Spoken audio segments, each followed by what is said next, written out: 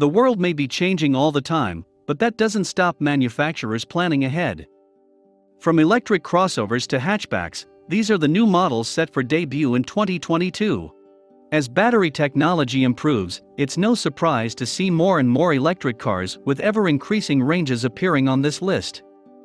And it's not just all new EV models either, with household names, such as the Volvo XC90 set to switch to electric power. Of course, SUVs will still be popular in the future, and arguably the most controversial new car of 2022 could be the Ferrari Purosangue SUV.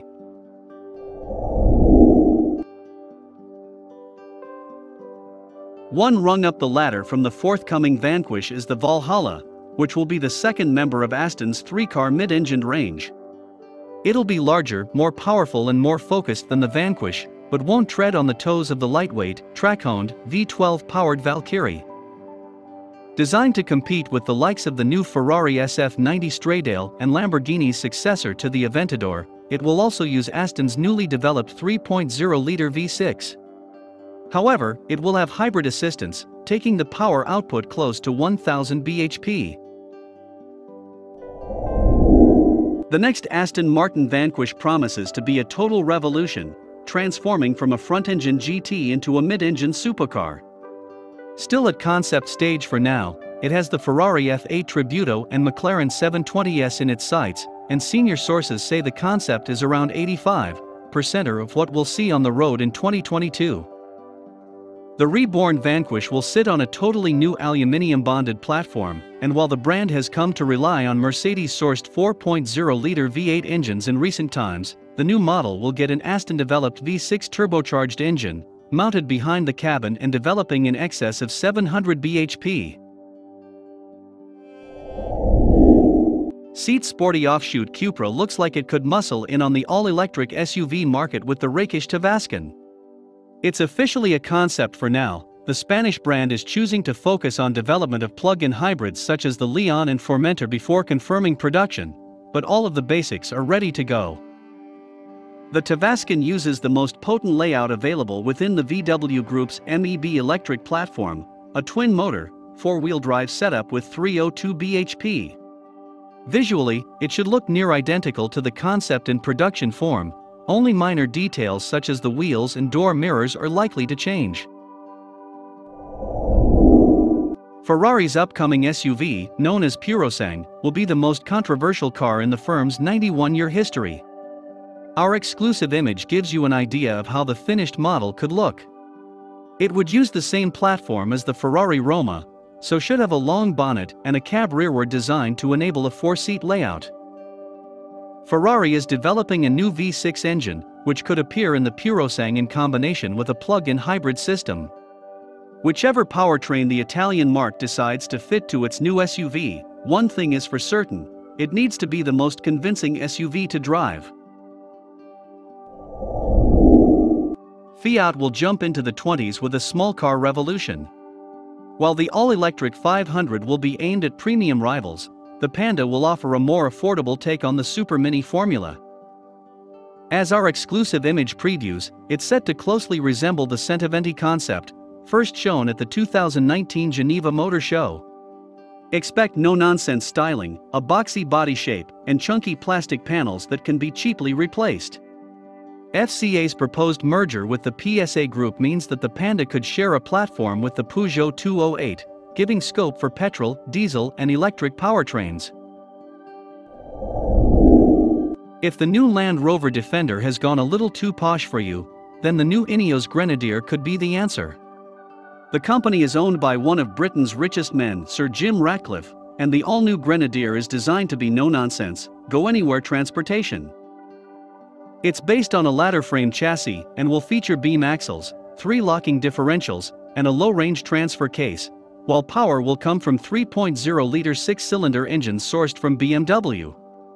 Later down the line, Ineos will also develop a double-cab pickup version of the Grenadier.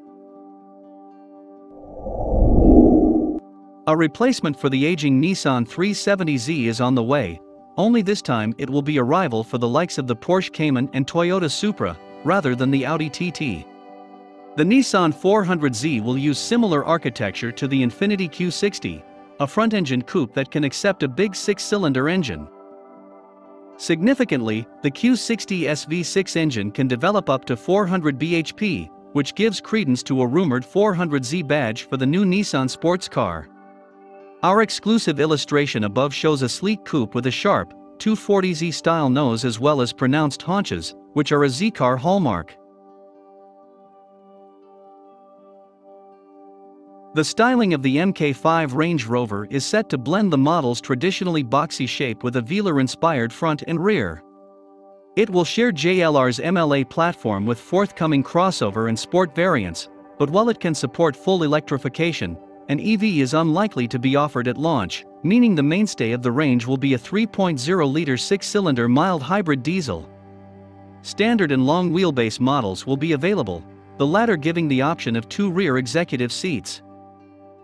Land Rover's new dual-processor infotainment setup, which supports over-the-air updates, will be fitted, following its debut in the Defender. There's one thing you need to know about the Tesla Roadster: it'll sprint from 0 to 60 miles per hour in 1.9 seconds. But perhaps even more remarkably, the brand claims a top speed of more than 250 miles per hour and a 620-mile range.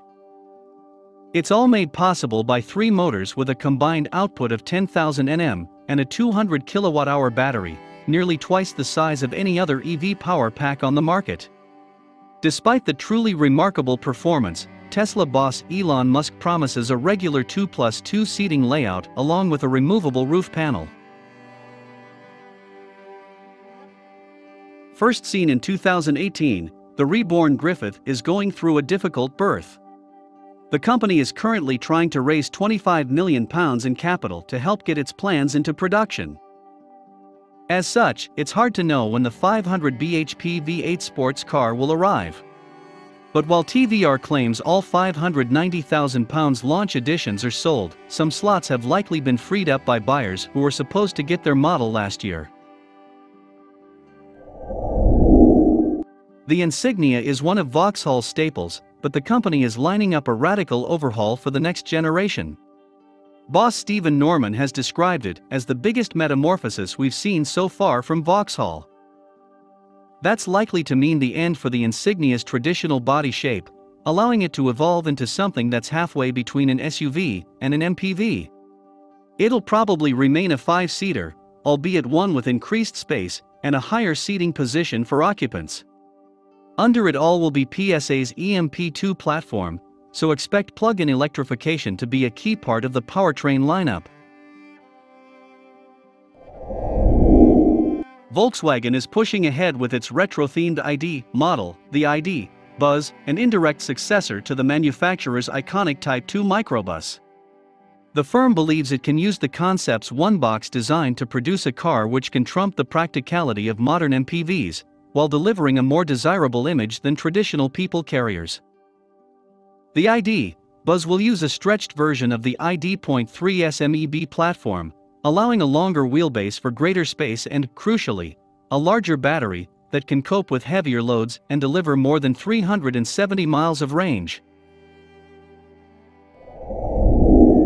Volvo has hit the headlines with its push towards electrification, and one of the standard bearers for this process will be the next XC90, which is due to be revealed in 2021 ahead of sales starting in 2022.